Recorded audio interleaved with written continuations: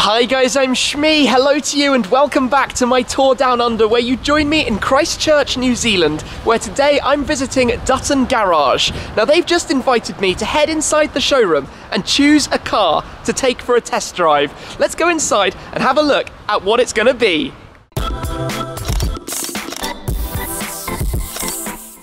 Before we even get fully started, I've kind of already made up my mind which car it's going to be lurking in the background. However, that Jeep could certainly be quite an interesting drive. There are some lovely cars here. Let's take a quick look at them before we head inside the showroom. We've got the Ferrari F12 Berlinetta. I enjoyed my first drive in an F12. The front engine Ferrari V12 sounds incredible. Amazing amounts of power, 730 horsepower. Beyond that, we have the Bentley Continental Supersports ISR. This was a limited edition version of the Continental Supersports convertible that they released upon breaking the ice speed record, hence the name. We've got Ferrari's ever popular 458 Italia, mid-engined V8 powered supercar. Awesome thing again to drive and sounds incredible as well. But let us go inside, where we have many more cars to take a look at. Starting off with the Ferrari 458 Italia again right here. There's another Bentley Continental GTC behind that. Then here, an interesting car, the Mercedes SLS AMG Roadster. Now I've always been a big fan of the SLS from when it launched in the coupe format with the gull-wing doors. When they took the roof off, of course, the doors had to become the normal style, but it has that naturally aspirated 6.2 litre, confusingly 6.2, not 6.3, naturally aspirated V8. And I think in the black with the red leather, it looks awesome. You can see down there are plenty more cars lurking towards the rear of the showroom, but I have already made my choice. It is going to be this car right here, the Ferrari 599 GTO. Now this is quite a significant car, I think. It was a limited edition special series and it wears that GTO badge, Gran Turismo Omologato. A pretty significant badge in Ferrari's history, from the 1960s 250 GTO through to the 288 GTO that followed, the third car to wear that badge, which really indicates that it's a car with a lot of purpose. And I can tell you, there is a ginormous V12 up there. It sounds absolutely incredible. Rear wheel drive, 661 brake horsepower, 670 PS, 620 Newton meters, and really it's one of, I think, my favourite cars that up to this point I've never driven. And that's because back in the early days of making my videos was right when this launched. It came out at the beginning of 2010, and I remember filming them, seeing them driving around and getting really excited about these cars. And this one, if you look at the paint colour scheme of it, the factory scheme in the white paintwork with the Tour de France blue factory stripe on the car, it just looks awesome. The mirrors are blue to match, the roof stripe continues towards the back of the car as well, the dark stealth colour for the wheels. It is a gorgeous, gorgeous thing. And, well, needless to say, I'm really quite excited right now because the opportunity to drive it, I've actually cheekily already picked up the key, is coming right up. I'm looking forward to this one. So let's have a look around it in a bit more detail. The 599 GTB was Ferrari's front-engined V12 Grand Tourer. The GTO is the more hardcore track version. When this launched, it was the fastest car around Ferrari's test track, Fiorano, even faster than the Enzo, the hypercar, the class above that. So for a front-engine car, that's really quite a feat. And if you come and have a look at it a bit more detail on the inside, you can see how that comes about. They stripped out 100 kilos of weight with the sporty bucket seats with the harnesses, straight through to the bare floor, taking out some of the sound deadening and the materials that just add unnecessary weight. The car has incredibly wide tyres, 315 section at the rear, 285 at the front. The GTB only had 245 at the front. Some cosmetic differences, you'll notice the vents or the ducts on the front bonnet. Down at the base, the grills are enlarged, just have a more sporty finish to them as well. And also round at the rear, slightly new diffuser and the shape of the boot lid as well. Just giving it the 599 GTO feel and look to it. I love the way the stripe is finished. So what I particularly like about this car is it has luggage space. You can use it for a trip, an adventure, but it's such a special and significant thing. And yeah, I'm quite excited right now. So a big thanks to Dutton Garage. Let us start it up and take it outside, and then I'll have the opportunity to just drive down the road a couple of times and see what it's like. Let's get it outside. First thing, to move the 250 SE out of the way. So then we will bring the GTO out. Listen to that. Such a good sound. absolutely awesome.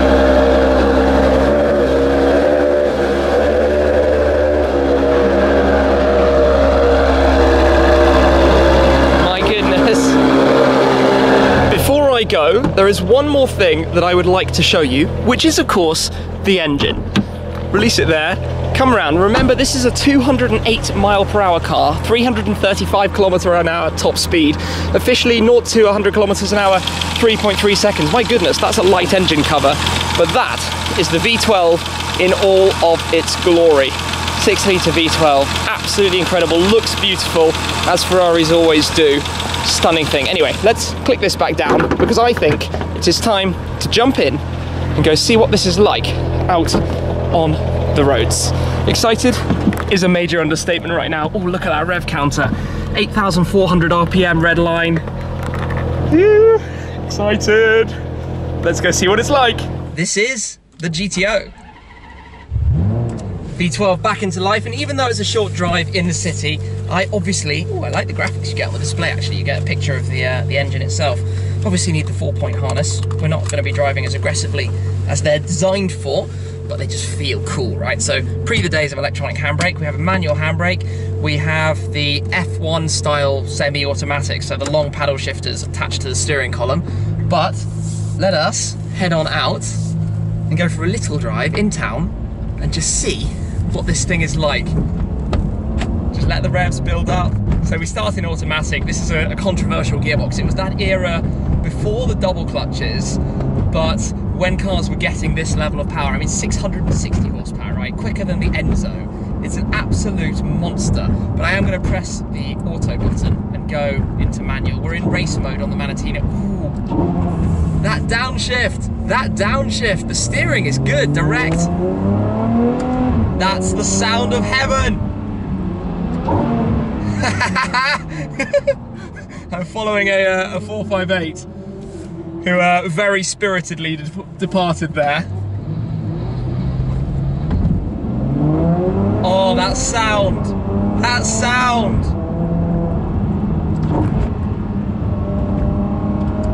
Even at city speeds, I didn't expect it to be this smooth.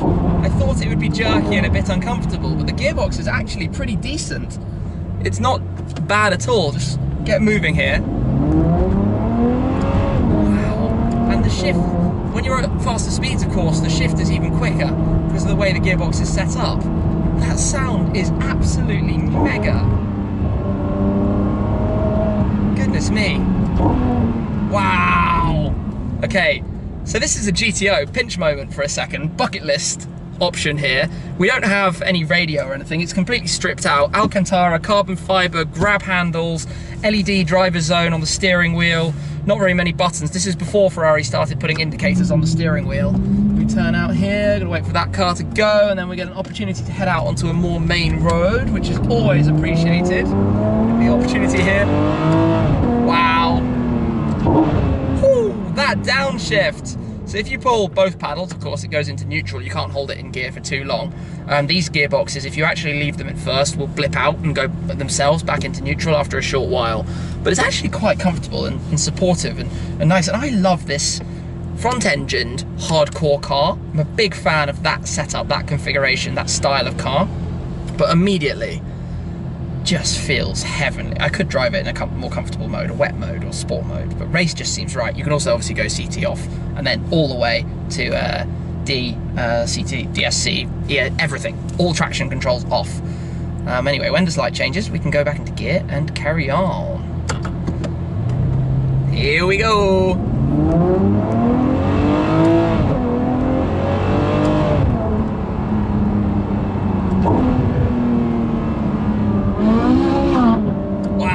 That was the noise of the 458, but also let's just put it into wet mode and smoothen things up for a moment and just drive the car, I guess, in a gentle style.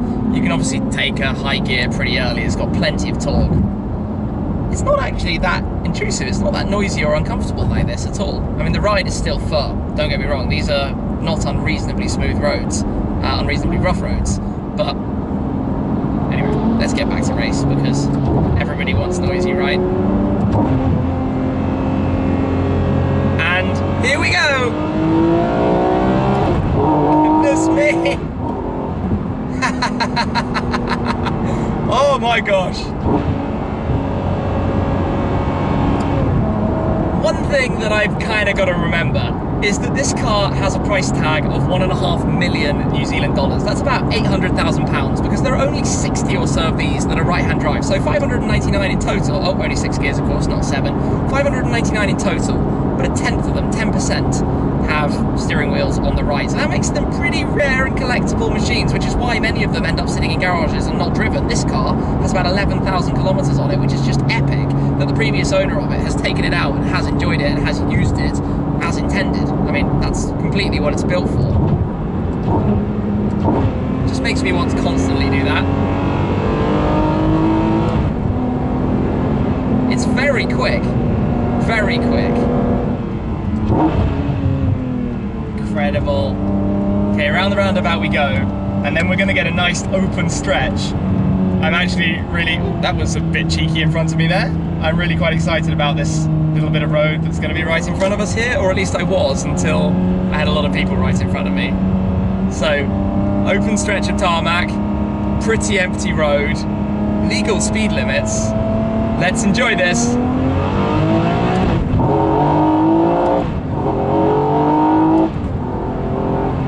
It revs so fast. Mega, absolutely mega.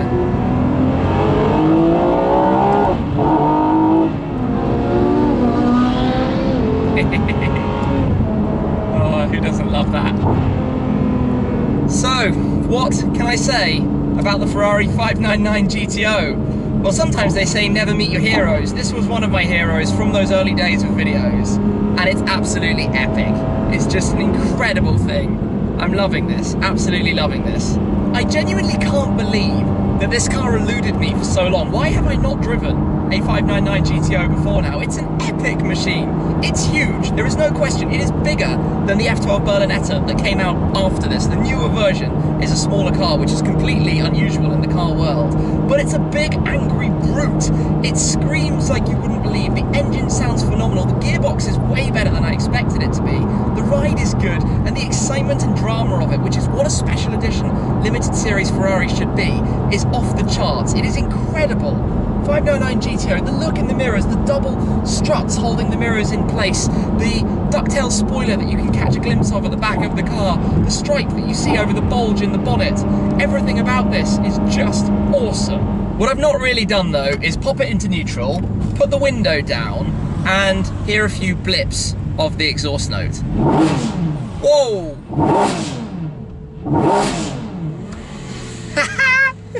What an epic noise this car made. We got another rev in that as well. It revs so fast. I just love holding it in gear. The burbles on the overrun. It's the real sound of a proper engine.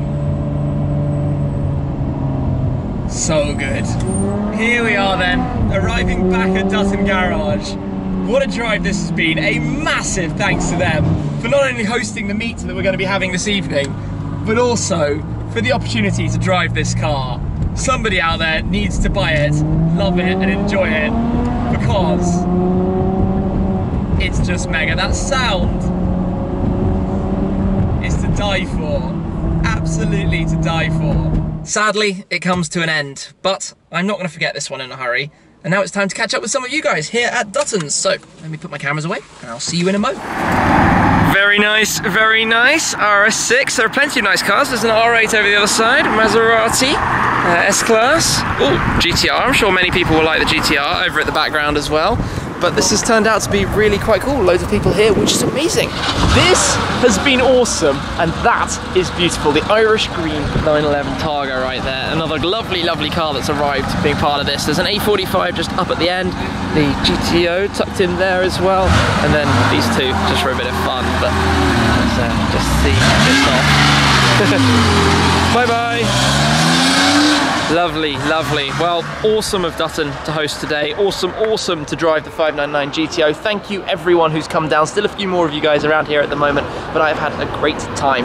That GTO, just something absolutely magical.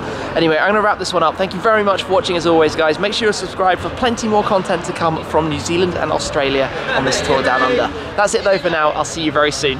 Cheers.